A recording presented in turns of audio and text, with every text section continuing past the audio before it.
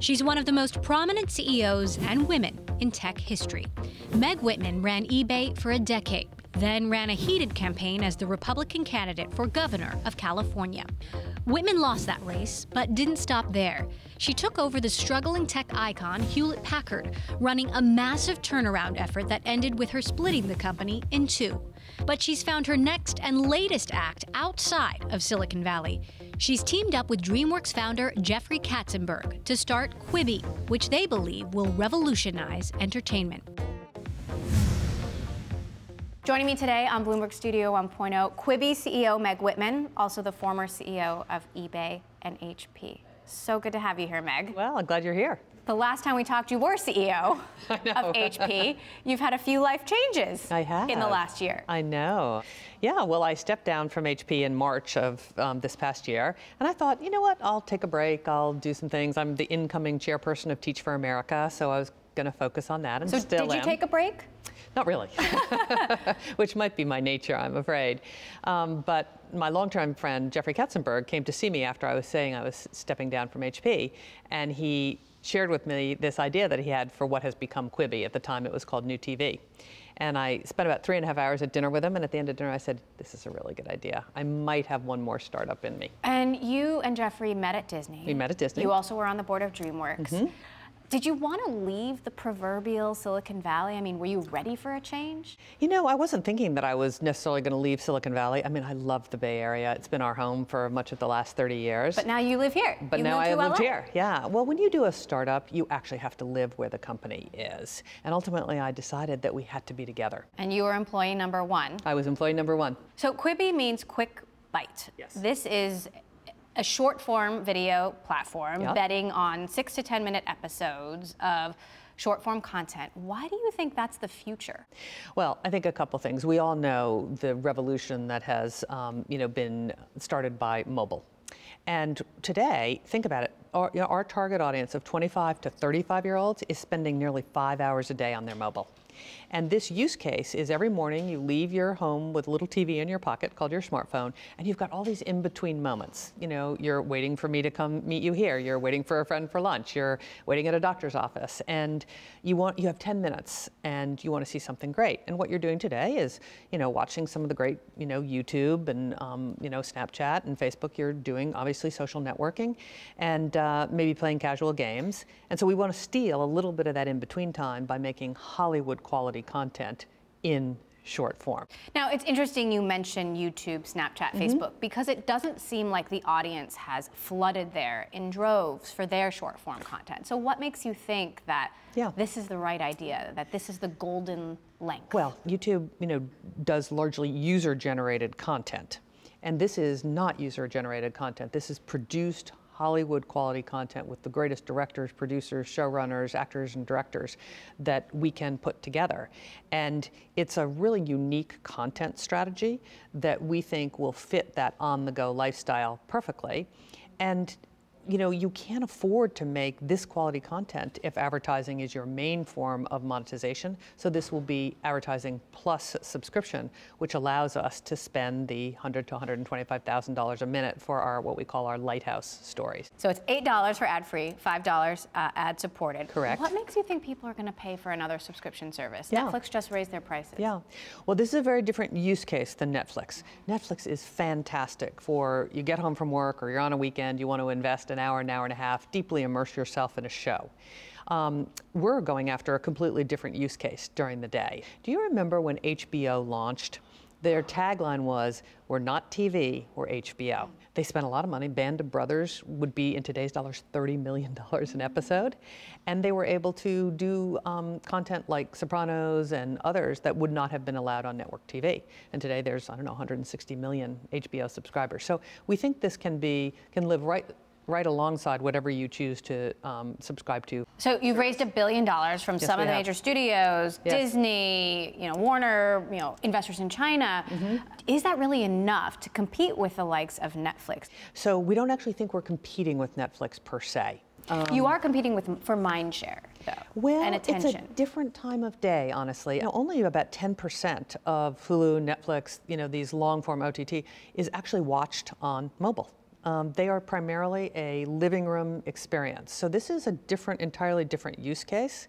I would actually say we're probably competing more against maybe social networking, casual gaming than we are Netflix. You've attracted some big names, Steven Spielberg. This is where my partner Jeffrey Katzenberg is so central to the success of this company, because he has been in Hollywood for 40 years. He's very well known, highly respected, and he has been able to curate some of the best showrunners, directors, stars to make content for us. And there's really three kinds of content. First is what I would call stories that are long but are told in short chapters. And I'll give you an analogy in another medium, the Da Vinci Code.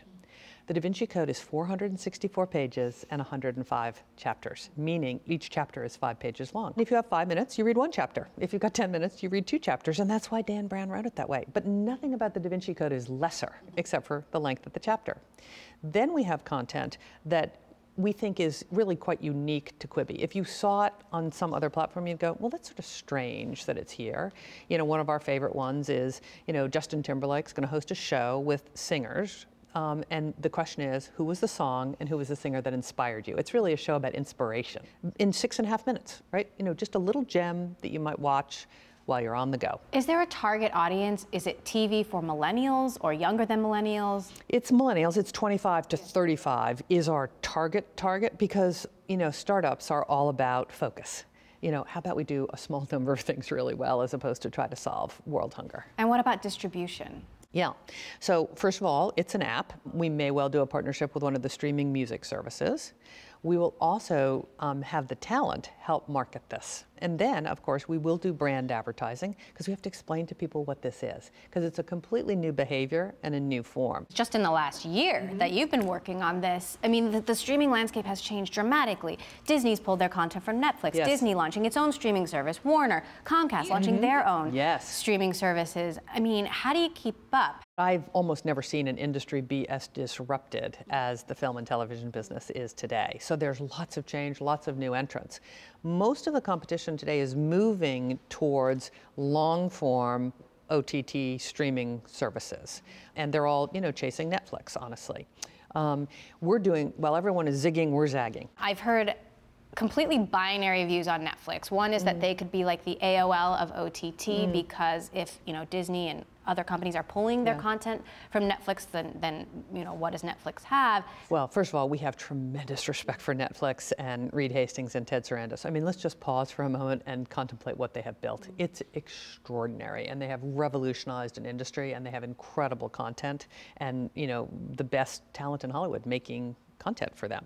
So I think this will be a battle, but I think, you know, there's going to be room for 1 or 2 players here, maybe even 3. And, you know, I think it's very much possible that Netflix continues to do very well. So you think there will be consolidation, but that Netflix is one will be certainly one of the winners. I can't see a scenario where Netflix is not one of the winners. But do you think as many streaming services as exist now will exist in the future? Probably not. I mean, typically when you watch a new industry be born. Think back to the car industry at the turn of the last century. What, at one point there were something like 100 car companies, you know, and now there's effectively 3 US car companies. So I suspect there'll be a lot of entrants, and then there'll be a consolidation, and there will be winners and losers. But I think, you know, certainly Netflix and Disney, I'm sure, will be a winner. I think we need to be prepared for a global economic slowdown.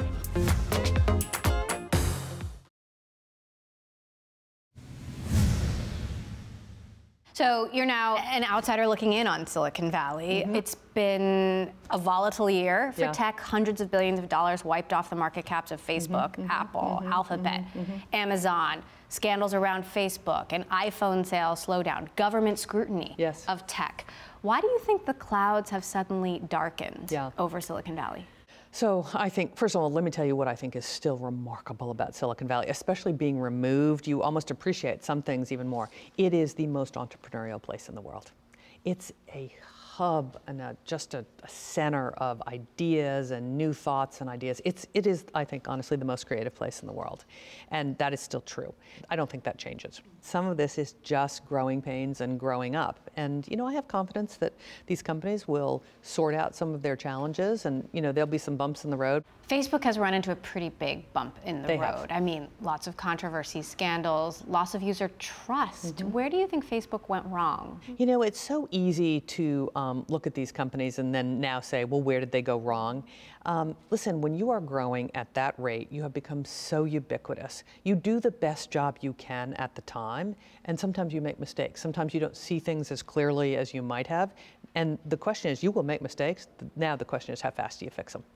And, the proof will be in the pudding. But I think there's certainly a commitment from the top of that company to fix some of the mistakes that they, have acknowledged making. You navigated a historic split at HP. Do you think some of these companies, these big tech companies, are too big for their own good? I don't know. I mean, I felt certainly that HP had to be broken into smaller, more nimble pieces. There was a time for a big IT supermarket, in the 80s and 90s where tech spending was, rocketing. But then there comes a time where an industry shifts, and I think you become too big to be nimble enough to fight off the competitors that are now disrupting you. And that's what we saw at HP. I think when industries get quite mature or there's a different life cycle that you're faced with, then sometimes smaller is better. Not always is bigger better. So we'll see. I don't think the same thing is driving this right now. This is more, people are asking, is it just too big because there's, too much power consolidated in these companies? That's different than what we faced at HP.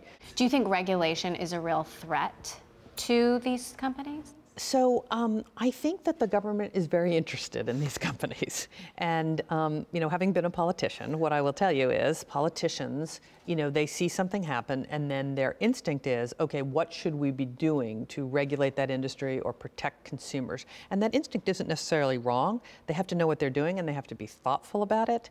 But, there may be a role for some regulation. So of the sort of big tech companies, where do you see the biggest risk? Well, I will tell you, tech is moving at lightning speed. I've never seen anything quite like this. I think in my early days of my career, you had sort of, you'd see trends coming and you had a year or two or three to adapt. Now you have a month or two or three to adapt. I think the biggest challenge is the time of innovation has shrunk dramatically. And you just see these new companies come out of nowhere that disrupt the very thing that you thought was safe. Are Facebook and Apple and Google, are they disruptable? Amazon? I suspect they are. Okay, so, Jeff Bezos has said someday Amazon will be disrupted. And, you read about Sears today. And Sears 100 years ago was the Amazon of that time. And, they've been disrupted. Business is Darwinian. There's no question about it. When you were running eBay, you made a pledge to win China. Well, yes. Alibaba won China, and actually no U.S. tech company has really won China. eBay didn't, Amazon didn't. You are right about that. You said whoever wins China wins the world. Is China as important today as it was back then? I think China is very important. And you may know that our joint venture partner in China is likely to be Alibaba. And I'm just glad to be on the same side as them this time. It's a huge film market, but it's also been difficult for U.S. entertainment industry to crack. I mean, China is a very unique market, and I think it's unwise, I think, to try to think about going to China alone. I lived in China for 4 months when I was trying to fix eBay in China, and it's just completely different. And so having a strong partner who understands that market, I think, is really important. So what will Alibaba provide? They have, tremendous scale in China. I mean, it's remarkable how much they have grown in the last 20 years, and obviously have a platform called Youku. They have, Alibaba Pictures, they have, music. They've got a lot of entertainment properties that hopefully we can leverage, and they have remarkable technology. What's your take on the U.S.-China trade tensions as we sit here in the middle of a trade war? Yeah, well, I think maybe you know this about me. I tend to be a free trader. I think global trade, while there is dislocation associated with global trade, is actually the right thing to do. And, you want it to be a level playing field, and I'm certain there's some things we can do better with China. But honestly, the free movement of goods and ideas and trade has always been the right thing for the United States. So what's at stake? Well, I think, listen, I think we have to be very thoughtful. They are the second largest economy in the world. There's lots of things that we should be doing together. Is it good for every single person in every single community? No, but overall, it's the right thing to do. And then we as a country have to keep our eyes on what are the next industries, what are the growth industries, whether it's immunotherapy or 3D printing or robotics or AI. Let's make sure that we are the best in the world at the industries of the future. Because that's always been what has made America great. Are you concerned about a sharp Chinese economic slowdown? Listen, the economies of the world are now completely interconnected. And so what happens in the United States influences China, what happens in China influences Europe. And so, to the extent that there is, a trade war, there's other things that disrupt this connectivity, it's very possible that you see a slowdown. And what about a broader macroeconomic slowdown? If you look at the trends, you would argue that we're due for some kind of a contraction or a correction, and you've seen that in the markets in December and a little bit of this year. So I think we need to be prepared for a global economic slowdown. You've lived through a couple of bubbles, and I know all bubbles don't look the same, right. But are we in one? I don't know. It doesn't feel to me the same as it did in 2001, 2002. It doesn't feel at all the same as 2008, which was, a catastrophic correction.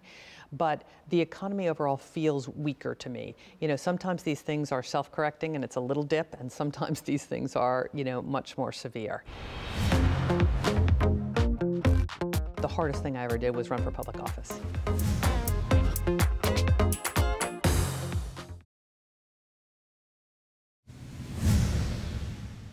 You famously ran for governor of California as a Republican. I did. You endorsed Hillary Clinton in the last election, and not much love for President Trump from you. What's been your reaction as you've watched the Trump administration unfold? Well, as you pointed out, as a lifelong Republican, I was a supporter of Hillary Clinton, not for Donald Trump. And the reason was I thought that experience actually really did matter. You might remember I ran for governor, and one of the things I said is we need to run the government more like a business. Honestly, that was a little naive. And so experience, and I think Hillary was the most qualified person to be president. So I think you're starting to see some of the challenges associated with, the country's leadership. Is the dysfunction enough for you to change your party loyalties?